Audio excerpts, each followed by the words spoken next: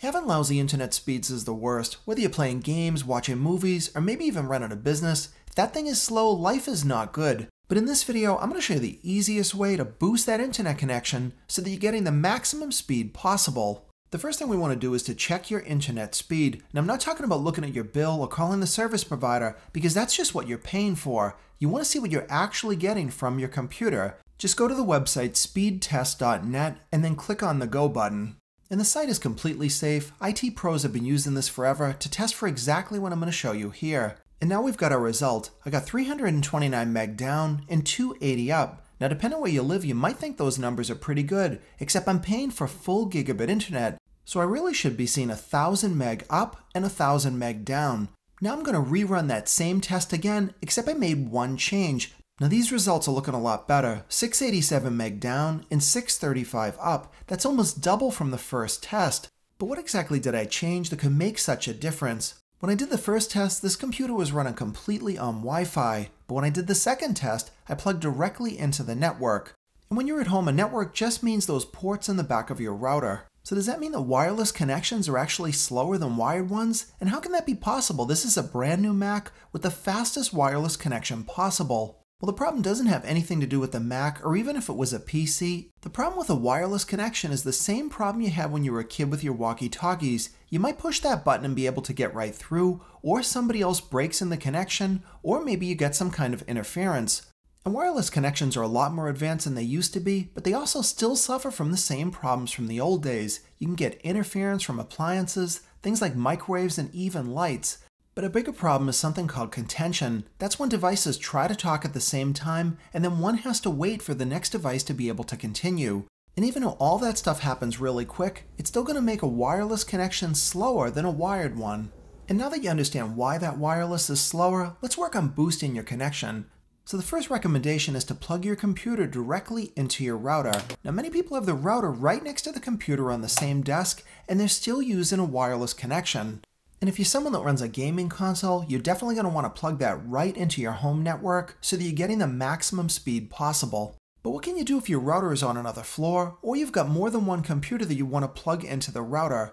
You can start with the easiest option. Many people don't realize you can buy network cables in as short as 1 foot, all the way up to 100 feet. This means you can have the router pretty much anywhere in your house and just route the cable as best you can between the computer and the router. You can run the cord along the edge of a rug or even around a door, and this might not be perfect, but it'll definitely get the job done.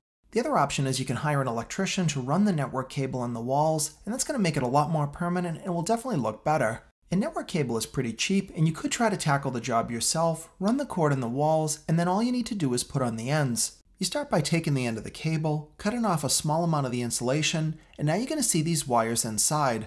You just slip this little cap they include with the jack over the end of the cable. Now you're going to untwist those pairs. Now just match up each color of the wire with the color on the label. And what makes this type of jack so unique is that you're not working on the jack itself. You're just tucking those wires into the slots on the cap, and once you've got everything done, then you just need to press the cap onto the jack itself.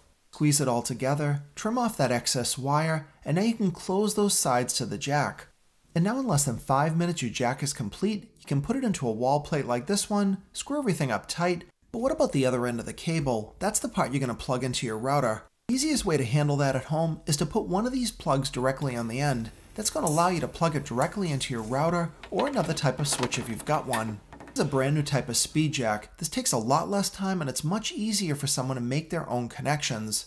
Start by removing a couple of inches of insulation off the end of the network cable, then go ahead and untwist the pairs and straighten them out as much as possible. Now just match up the colors on the cable to the color guide on the tool itself. Then you're going to slide those wires into the jack, and don't worry if they look a little bit crooked. There are some guides in there that'll straighten them out as they go in.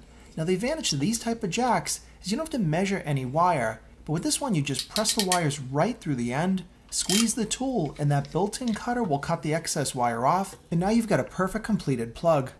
But what if your computer doesn't even have a network jack? Well, fortunately the fix is easy. You can get an inexpensive adapter like this, and this is going to convert USB and give you a standard Ethernet port like this that you can plug your hardwire into.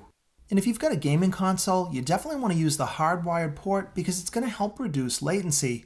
Latency is what happens when you press a button, hit the enter key, and you're waiting for a response. Now in a game, that's happening 1,000,000 times an hour, so you want the quickest connection you can get, and that's always going to be by using your hardwired port. But what about the wireless connections on an iPhone or an iPad? Well, you can't really do anything about it because those don't have any kind of options that allow you to plug directly into a network. And they're also not nearly as powerful as a computer or a gaming console, so they're not going to suffer the impact of a wireless connection in the same way.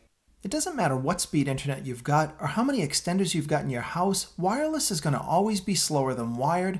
For most people, just plugging right into your router is going to give you a speed boost of 2 to 3 times what you're currently getting. And if you don't have a port, get one of those adapters and you should expect the same type of results.